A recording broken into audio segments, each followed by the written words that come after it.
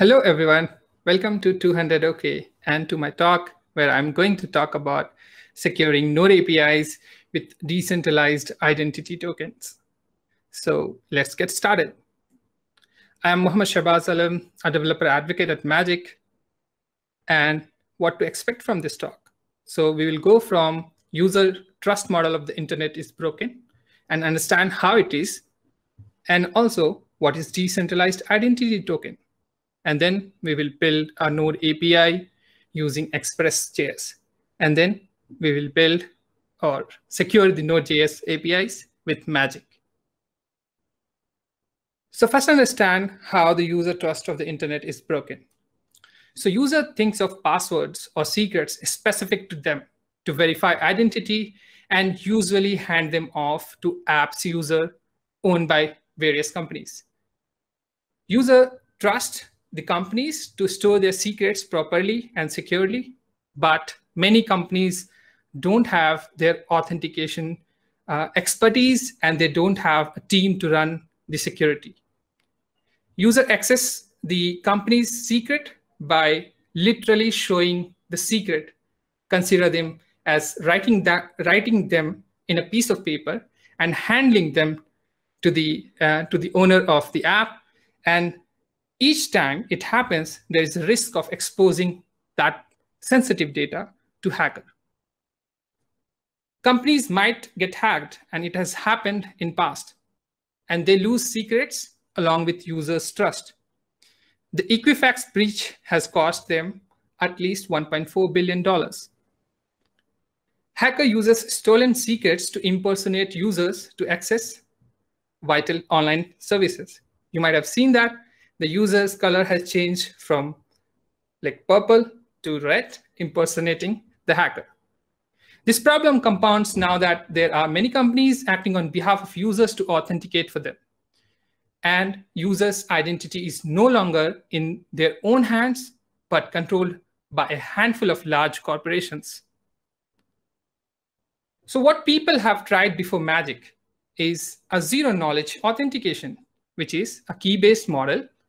Instead of users thinking of secrets themselves, blockchain-based public-private key pairs are randomly generated to access apps. And it has its pros and cons that the users have complete control of their identity, and then like companies don't know the user secret, which is a more secure model. Users can use the same secret to access apps, a cleaner trust model where there are no identity silos by companies. But it has its cons, that the users are likely to lose their keys. We are human and we do that, which will lock them out of good and lose their online identity, and worse, get them stolen. And the concept of using key on the internet is too unfamiliar for mainstream users because of bad UX. And how Magic improves the trust so far. So Magic comes with a delegated key management where Magic leverages a large infrastructure as a service and secure user keys with hardware security models. Consider hardware security models as a YubiKey hardware security keys, but on the cloud. And with technology that hides and protects user private key from companies and even Magic. So here, the private keys are not seen by anyone, not even by Magic. It has its additional pros, which is Magic providing familiar passwordless auth UX to users for them to retrieve their keys. A better UX can no longer lose keys. Magic doesn't store passwords and can't know users' key secrets. It has native support for multiple blockchains. It has only one con, which is Magic relying on a single infrastructure as a service, which is going to be changed very soon. So what is DID token? DID token created by Magic is adapted by prior tech like JWTs and W3's DID protocol. It encodes as a base 64 JSON string tuple representing proof and claim. It leverages the Ethereum blockchain and elliptic curve cryptography to generate verifiable proofs of identity and authorization. These proofs are encoded in a lightweight digital signature, which is shared between client and server to manage permissions, protect routes and resources, or authenticate users. This is how a typical DID looks like, which has a proof and claim in a form of a tuple. And the claims are the data representing the user's access, which is get signed by Ethereum's personal sign method, and then it's get encoded as a base64 JSON string tuple. Generating a DIDT token looks something like this, which has its claim, the user's data, which has issued at, expiration time, who is the issuer of it, subject, audience, not before time, and unique ID. And then it gets signed again by using the Ethereum's personal sign function. And then it's converted into, it's get encoded so that it's transported over HTTP. So you can read more about it on decentralized ID on our docs to understand what this means. And generating a DID token with Magic is very simple. With just these line of code, you would be able to generate as well as log in a user. We first import the Magic SDK, then instantiate that, and then call a function login with Magic link and pass on the email, the user's email. This by default generates a DID token, but you can also generate your own by providing a lifespan of any amount of time, more than 15 minutes, because 15 minutes is the default expiration of a DID token. So how the auth flow looks like is that at the user or the browser level, they authenticate using a passwordless option, and they hit the client, they authenticate themselves, and client return a DID token. And then the user or the browser tries to access the protected route, which is what our talk is about, building a Node API and protect those APIs. And we pass on the DID token in the authorization header to the server. And at the server, we validate that DID token using Magic SDK. And once that is validated, we say that it's authenticated and allowed the next route. So let's build a Node API. There are many ways to build Node APIs, but what we will be using is a Make Magic CLI tool developed by Magic. So feel free to run this in your terminal. You will be greeted with something like this. So it asks for your an app. Maybe we'll ask 200 demo server. And then once you name your project, it will ask for a secret key. So how do you get a secret key? Visit Magic link and sign up for a free account. You will be signed up through this page. And once you are signed up, you will be greeted with something called First App. But you can always create a new app from here. But with this, I have already went ahead and created it. So it gives you two things, like the publishable key and the secret key. So we will be using secret key as asked. Copy this, paste it here, and select the NPM client. And once you do this, it runs a bunch of codes, install it, and runs a server on port 8080. Let's see how it looks. So I have already run it before, but it tries to run this. It says, presto, welcome to Magic. It has multiple routes. It has a secret route. Once you do this, it says the authorization header is required, right? So let's see what this code has generated. So this will give you these files. The one to look for is index.js. Everything is there. We first we include the Magic SDK admin, like Magic SDK admin package, and then the normal stuff of Express. And it's always best to have your environment variables in .env file and call it like this. So this is how we use Magic key and instantiate the Magic server using the server-side method. So what this API do is that it has a list of to-dos apart from normal routes, which says Presto, welcome to Magic, which is an unprotected route. And it has a secret route, which is using a middleware, which I'm going to show how it looks. But generally, it has a to-do list. And what we are saying is that to-dos are unprotected. To access that, you can access it on your browser. But wait, I'll show it on a tool called Postman. But let's understand what is authorized. Apart from delete, post, put, and get, these are the basic REST APIs.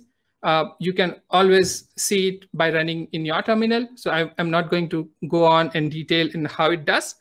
Just for the simplicity of this talk, let's see what is authorized function does. So it checks whether the authorization header is set or not. And then if it is set, we extract the DID token from that, expecting it in the form of bearer token.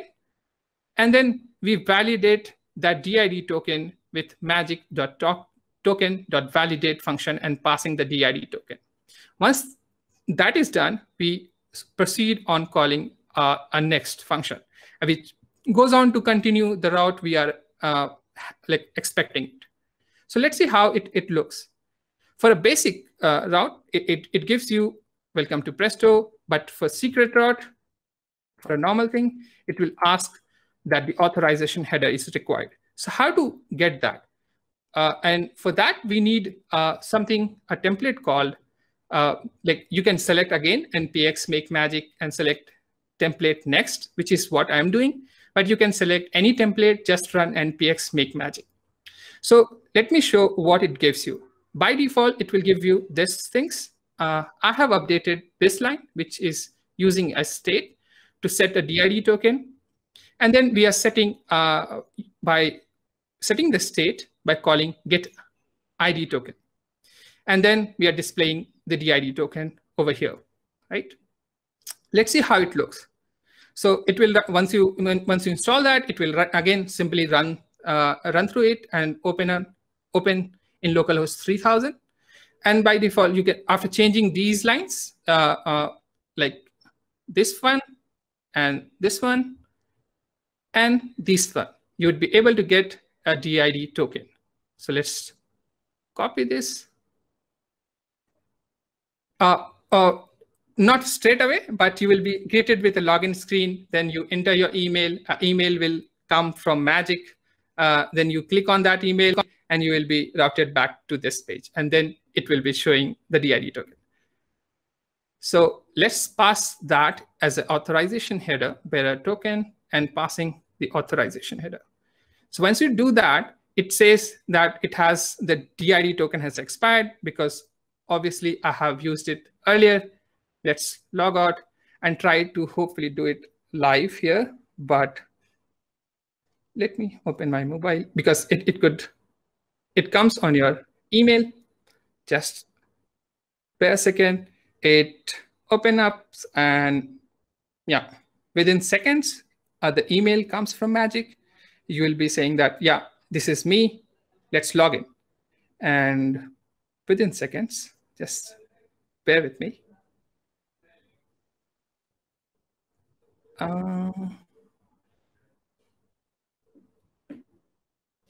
So yeah, we have successfully logged in and we have a DID token.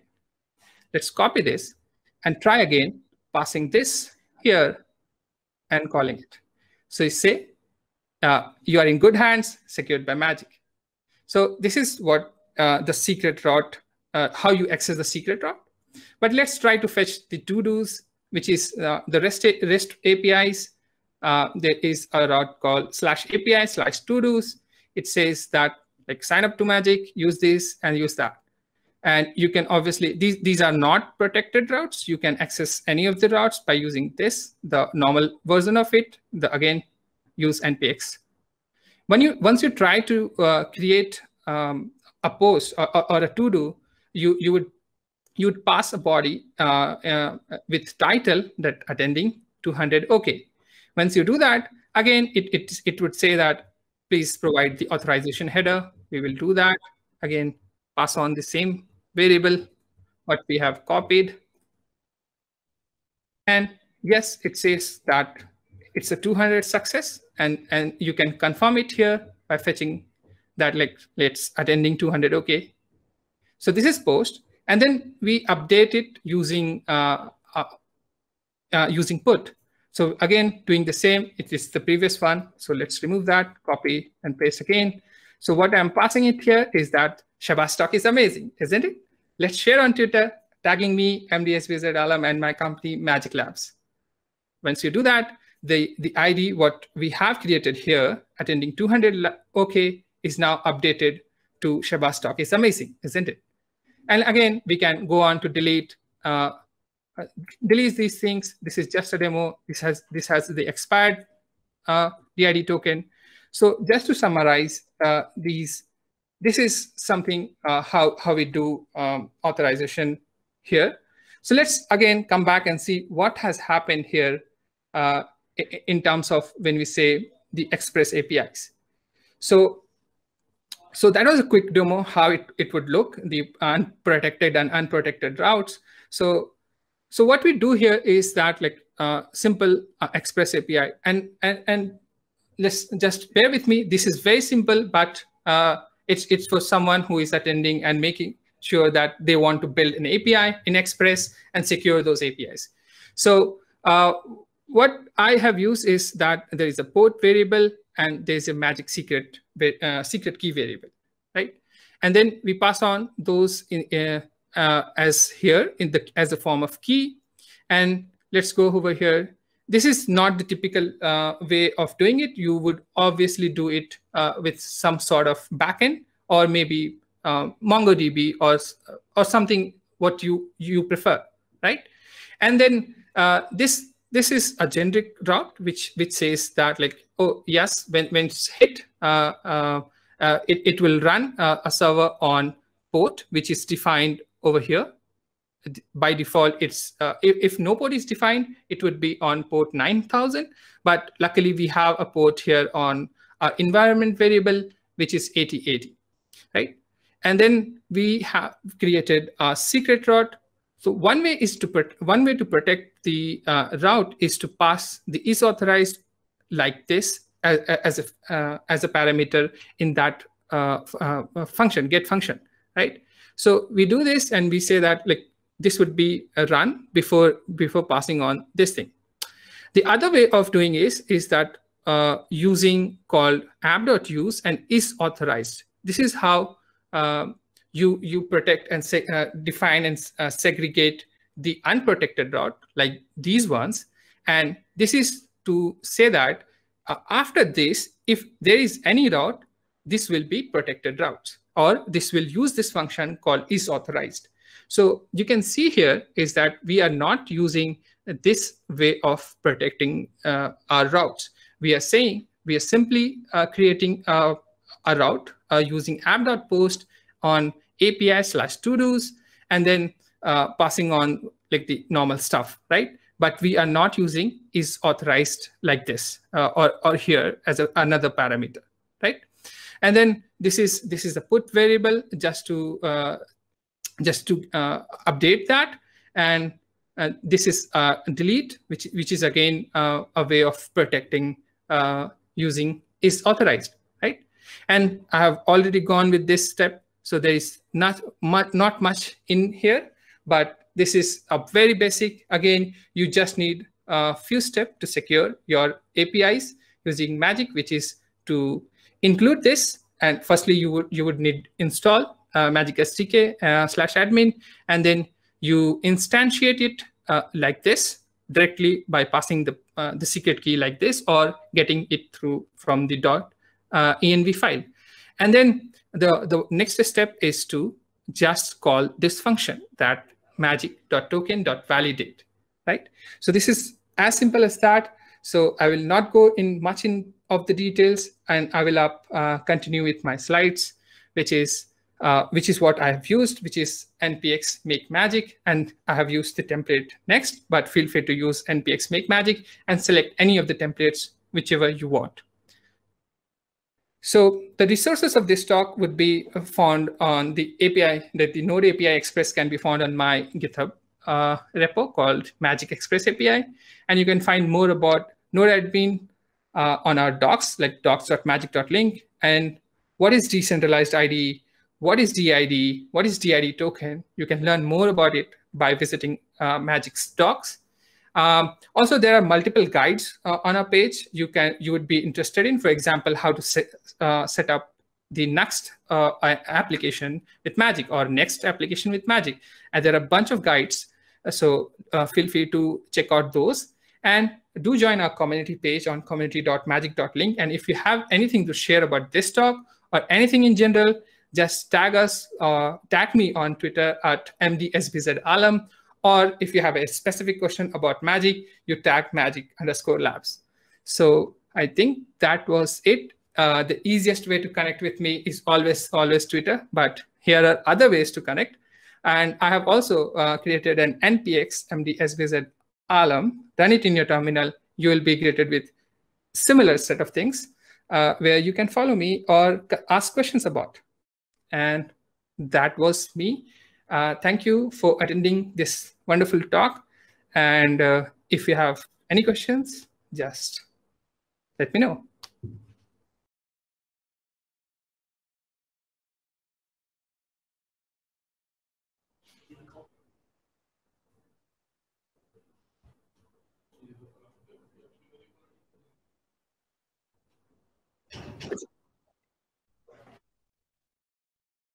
Thank you. Okay. Shahbaz, thank you so much. That was a fantastic talk. Let's go look. Can you hear me? We good? Yeah, Max. Yeah, I can hear you. Okay, excellent. Okay, let me go and check out the questions. We've got one. It's so is an email required to obtain tokens, and are there any efforts to move away from email? So we have multiple options as well. We have social logins where you would be obviously selected from multiple social login or social providers. But we also have something called WebAuthn, where you don't need any of your emails, social providers, just your WebAuthn keys. For example, your security keys like YubiKeys or your Apple ID, the Touch IDs, that would be fine. And I think very recently, if you search on Twitter, Vercel has created a demo for Magic and Vercel using WebAuthn. So that would be a fun watch too. And that was with Vercel, you said? Yeah, the demo is created by Vercel using Magic SDK of the WebAuthn. And that shows how you can build the WebAuthn. But yeah, always check out the Magic website on how to work with WebAuthn on visiting docs. So when you visit the docs, there will be in the left-hand side a WebAuthn section, and which uses the WebAuthn SDK to not use, for example, like emails, but using your hardware security modules, which I talked about. Gotcha. Okay, another question. Can the decentralized tokens be duped via a false account? No, not that we are aware of that, but you cannot dupe that, because how it's work is that I talked about using the private key. So Magic uses a private and public key, and private key is owned by the users, which is never leaves the system, and it's always secured by users. And it's not that it's in the hands of the users, but it's in the cloud. You can read more about how we do the delegated key management on our docs security page, and there will be a security like the delegated key management section where you learn about how we do the delegated management. But to answer your question, though the DID token cannot be forged. Okay. Doji asks, how much does the Ethereum integration layer cost, and how do you manage these costs? I'm not sure if it's more like if we're getting to like gas, or if just in general, just the integration. Yeah, it's more about the dApps side of it. But I would answer as much I know about this step. But what Magic has tried is that it uses the Ethereum blockchain to simplify the authentication, where the authentication process was always centralized. Even if you have heard about public-private keys, the private keys was always with the centralized providers. And what moving from that using Ethereum blockchain, what it has enabled us is to bring back the control of users in their own hands by providing the private key in their hands, and even the magic is not able to see the private key. So it's quite a trusted, cleaner, trusted model, and which is everything is decentralized.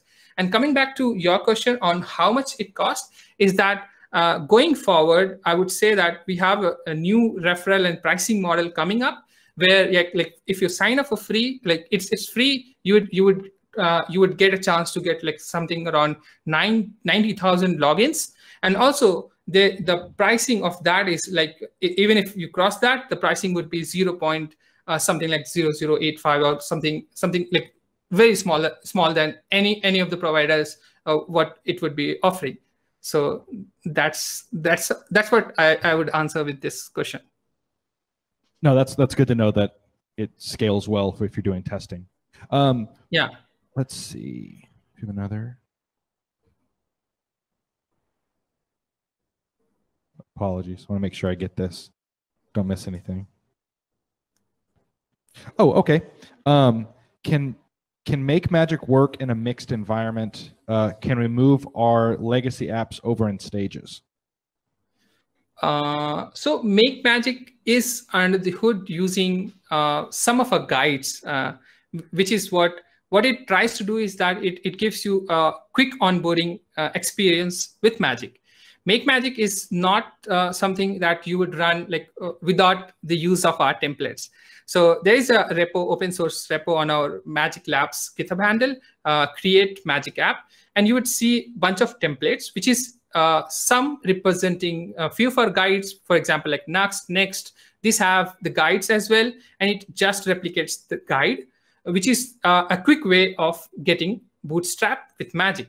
Yeah, obviously you can do with legacy apps, but in terms of legacy, I would need more context. For example, if you are talking about Java related applications, I think we don't have any Java SDK right now, but if there is in future, we would love to explore that as well.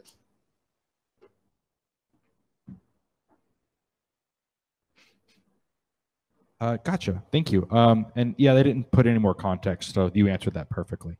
Okay. What happens to the data if the Ethereum layer gets deprecated? Again, it's going more towards DApp, but yeah, how that would be, like how that deprecated layer would sound like. Yeah, I would need more context here. But yeah, I can come back again on or maybe on Twitter with reaching out with my team and the DApp experts, and they would be able to answer this perfectly. So I can do a tweet after this talk, like the Q&As to answer this question.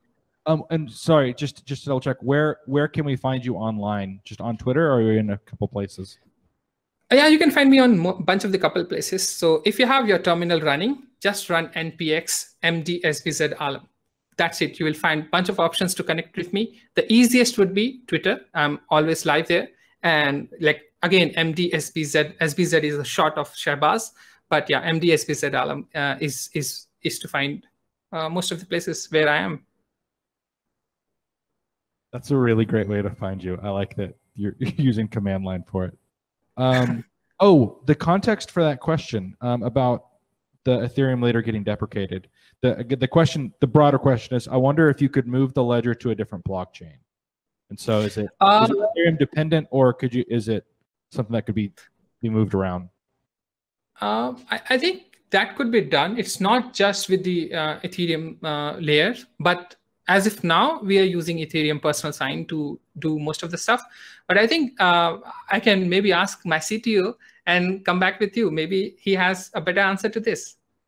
That's perfect. We appreciate the follow-up. I think that's going to be where we stop for right now. Thank you so much for talking to us about this. We really appreciate it. And it was a great way to finish out the morning. And thank you for What's your time zone right now? What time is it for you?